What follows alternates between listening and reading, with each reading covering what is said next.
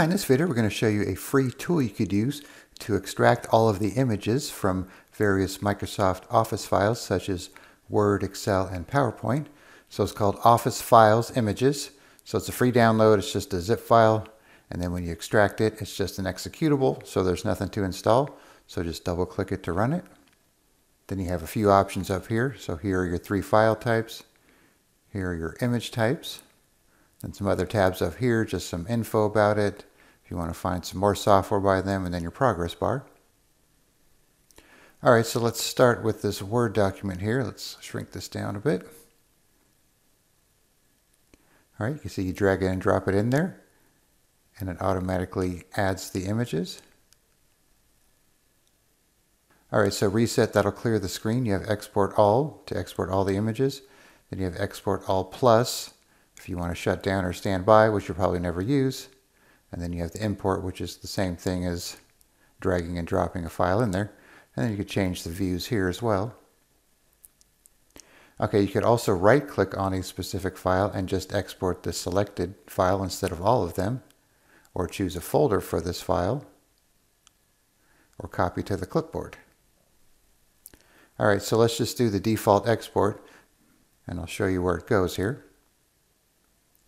Alright, so it'll open up the folder where it exported the images under your user profile. Then there's this temp folder, then Office Files Images with a folder name, so it'll make a new folder every time you do an export. And of course, if you don't want to do that, you could select them all yourself manually, then right click, export to a selected folder. And another thing you could do, if you want to do multiple files, say we drag this one in here too, a spreadsheet. I just had a couple dog pictures in here for a test, so you could see it adds them to the job here, so that way you could do more than one file at a time. Okay, so let's try a PowerPoint file right now. Let's see what it looks like here first. Alright, so we have several slides, some graphics on here.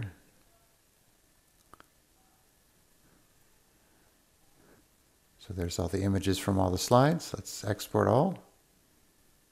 And one thing it'll do too is it'll make a thumbnail image of the first slide and add it with the other images, and that's just for PowerPoint. Alright, so as you can see, it's pretty simple to use and pretty effective. So I will put a link in the description where you could download Office Files images and you could try it out for yourself. Alright, thanks for watching, and be sure to subscribe.